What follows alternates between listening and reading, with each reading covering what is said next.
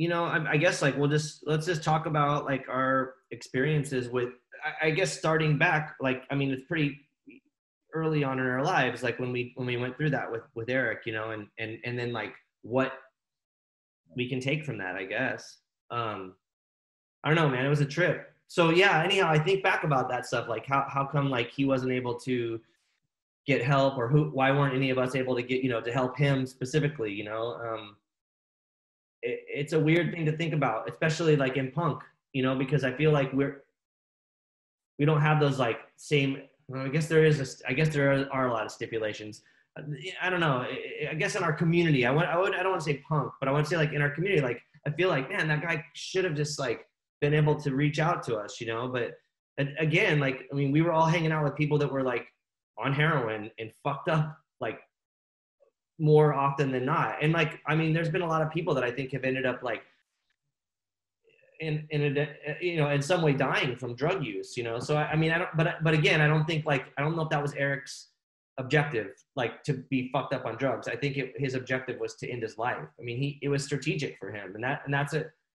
And I mean, that could be partially because of the drug use, but it also could be partially because of other things, like his, I guess his like his life in general, or like his DNA, or I don't know, all his environment, the environmental aspects of it, So I don't know. I mean, I'm not sure how to look at it. It's a massive topic that I don't think I'm, fully educated on, like at least like speaking about, aside from like my personal feelings or experiences, No, I think generally speaking, I think now that I work in mental health, I think, the more I work with people and the more I'm more able to work with families and in different capacities at different treatment facilities. I mean, I've worked at a methadone clinic at San Francisco General. I worked in drug prevention in many international schools. That's when I was traveling to like a different country a week. We were doing different education with the young folks.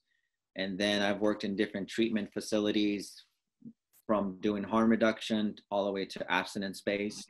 But there's a lot of shame, a lot of stigma, and a lot of silence when it comes to mental health issues, of which addiction is part of that, right? And so I feel that there's a lot of stigma that society puts on people, but also the self-stigma that people internalize. And I feel that Eric had some of that, the way that and especially coming from like a community where one was straight edge, and sort of that's kind of how you projected yourself as someone who was drug free. And then for one to have that problem, you can see how someone would not want to get help, And so I feel that there's like two things going on. There's like the big structural about how people aren't able to get resources for mental health, but also the way in which people internalize mental health as something that's, something's wrong with them, something is fucked up within them, right? As opposed to looking at that those people exist in a society that make people like that. They make us fucking crazy, but we're not crazy because, I mean, it's funny, you remember that Institutionalized song by the Suicidal Tendencies? Yeah. And at one point, it's like, we're crazy and we went to your schools, we went to your learning institutional facilities, like we did everything that you asked us to. And if we're crazy, then your fucking institutions are the ones that are crazy, because we're just doing what you taught us, how we're brought up in this society.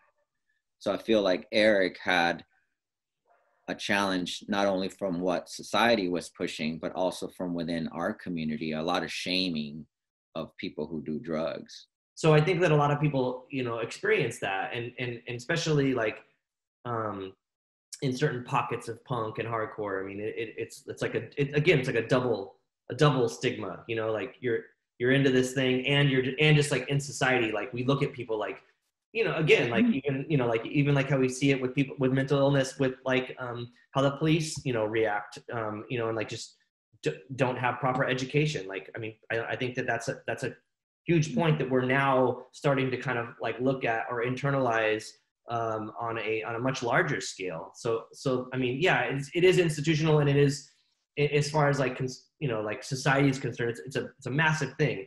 But for me, it always was kind of strange because I felt like, well, we're part of this community, like we should be able to talk about it. I mean, not that it's the same thing, but I mean, I've toured with people who were like, who were not out of the closet yet, and they were like afraid to kind of like talk about their sexuality. I'm like, dude, you're with all of us, like, you should be able to say whatever you want, because I'll admit, like, man, I've been on tour with some of my bands where like we feel comfortable and open to talk about anything, and I think that's really important, and it's rare, unfortunately. So I think like I don't think that Eric really ever had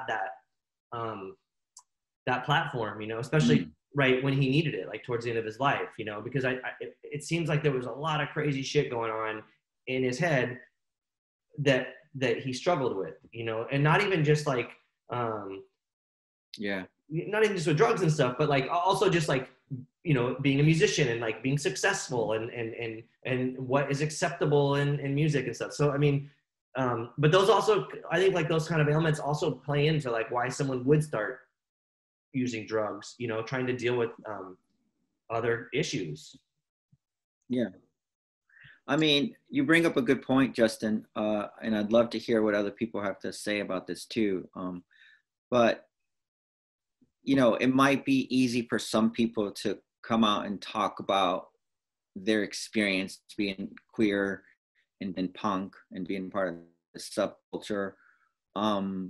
But for others, it's not, because they live that life, they live that experience. And so it's, even though we're part of this subculture, and that's one of the things that I think Martin from Los Crudos was trying to make a point when he did that Beyond the Screams documentary and looking at Latinx folks within punk rock, is that yes, we're all part of this subculture, but even within this subculture, there's difference of experiences. And so not only is there overt racism within some of our cultural practices, but also just we live our bodies and we experience certain things that are very different.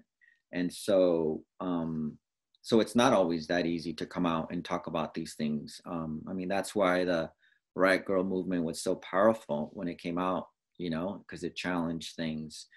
And I see the same thing happening, when Los Crudos was around and bringing up a lot of those important issues. And I mean, there's still a lot of that happening, Sure. And having to like address substance abuse, that's a big deal, because I do think, and maybe I'm wrong, but I do think it's in some of our DNA to become to indulge in substance abuse, or to become an addict, and I think that that's something that like, I mean, I don't know. There's two things that puts people at a higher risk for developing a substance use disorder, and that is genetic predisposition. That's not the only thing, but if you've had it in your family, you're at a higher risk for then developing it. But more importantly, it's the earlier you start. And I mean, I took my first drink at 13. I didn't even like the taste of it, but I liked the way it made me feel. And the earlier you start, you're more likely to have a problem when you grow up, because that's like ages 15 to 25, as is when your brain is exploding, making all those neurochemical connections that, the pruning, the myelination, all of this stuff.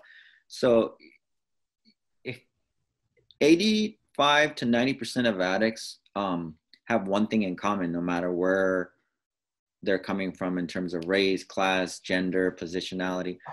They all started before the age of 18. And so a chemically developing brain is going through a lot of stuff. And when you introduce a substance when your brain is developing, that's what we know, that's basic stuff. But more importantly, I think that's when you're sort of putting the person that you're going to be for the rest of your life, in terms of your social skills, your emotional skills, the ability to build resilience. And so many of us that didn't have that turned to fucking drugs or to punk, or sometimes both, as a way of coping with whatever society is throwing at us, right? And so I know that for Eric, he had a very low tolerance in terms of dealing with stress. And so, you know, those are the tools that he used to cope with life, music and drugs. Unfortunately, those things, it's not that drugs are bad, it's just that for some people they become more than just a habit. They actually become, you become chemically dependent. And when those chemicals are actually toxic to your body, then that becomes a problem, right? And so, you know, that's, it's just unfortunate that, you know, he wasn't able to get the help that he needed. I don't think people saw it as something like a health condition. It was more like, well, he's just fucking up. And it's more like a moral choice as opposed to like, well, he might have a health condition that maybe he needs treatment for, right? You know, so only about 10% of people who actually want treatment for an addiction are able to get it. Out of those 10%, about 50 to 60% of those will relapse within the first year. So, you know, in terms of treatment in the US, we're pretty fucked. You know, we don't really, we have not really figured out ways to, I mean, this last election, it's interesting to see how many states are decriminalizing drugs and trying to decriminalize the, you know, trying to get people treatment basically instead of just putting them, housing them in prison. But there's that, the choice of the war on drugs, which has been so not only criminal, but it's just fucking killed a lot of people because it's not offering people the treatment and the help. And then the other one is just this like puritanical that everyone is kind of makes their own choices. Everyone's choices is theirs. And we don't really look at the whole person of why someone does drugs in the first place. Like what's going on in their lives, right? And that's kind of what I do when I work with my clients at the place that I work at. I try to just be curious and ask a lot of questions, you know, instead of judging people. The one thing I would say is that with most of the people that I've worked with, it's usually not like the crack or the alcohol or the heroin that's the problem. That's usually the solution to the problem. And so we have to look at what are the things that lead people to that. And that's usually a lot of things that actually go back into their early childhood experiences, like adverse experiences, whether it be traumatic events, whether it be certain parental conditions or certain environments. So it's really complicated to sort of look at the whole person because when we think about addiction, we think about the individual. We don't look at the choices and the context in which those addictions occur, you know. And the way I look at addiction is that it's really woven into the larger social fabric of society. It's not like addiction is carried like a tumor. It's actually a lot bigger.